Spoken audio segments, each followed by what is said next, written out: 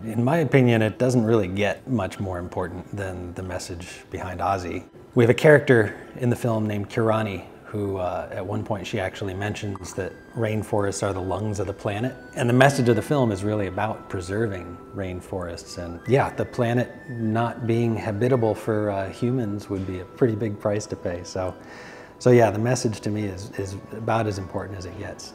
It's an important message because it's about the future of all the species on Earth. And it's happening really quickly. I think that the new generation and the kids really need to be part of it and understand it. It's an important impact on the kids.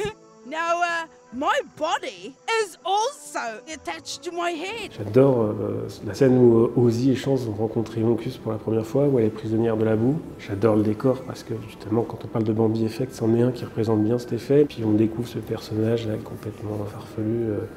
Ouais, elle est touchante. J'aime bien Moncus. So beautiful. My favorite character is Moncus. I know she's not the smartest, but she's true to earth. She's just real, she's adorable, I really like her design. She's really, really, really cute. She's always smiling, she's bringing joy to the group, she's always helping and you can relate to her.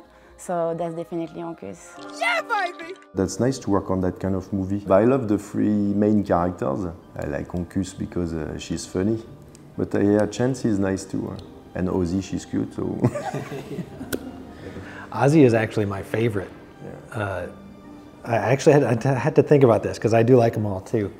But I liked Ozzy a lot because in a lot of animated films, the main character ends up being a little bit flat sometimes. I think because you're trying to play it a little bit safe. You want to make sure that the audiences all really like your main character and stuff. So it causes you to play things a little bit too safe sometimes, I think.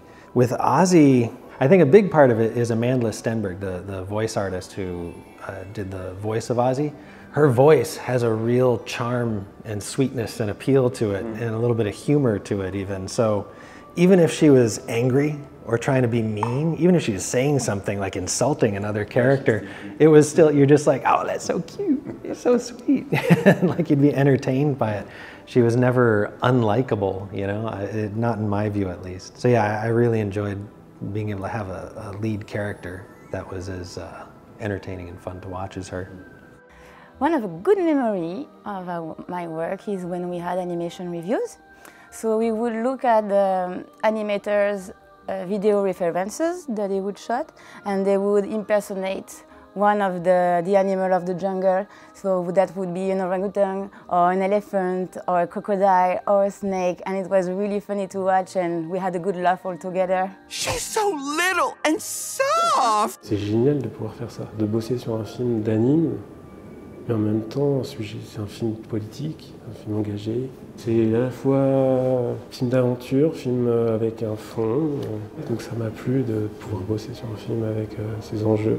We had some good, strong people on the project. We can be proud of the movie, but we can really be proud of the team. I was lucky that I could work with my colleagues that I liked and who were my friends as well. So it was a very special project for me. Being able to work on a film like Ozzy was a really special opportunity. I mean, I've loved all the films I've worked on, honestly, but this one did really speak to me on a very individual level.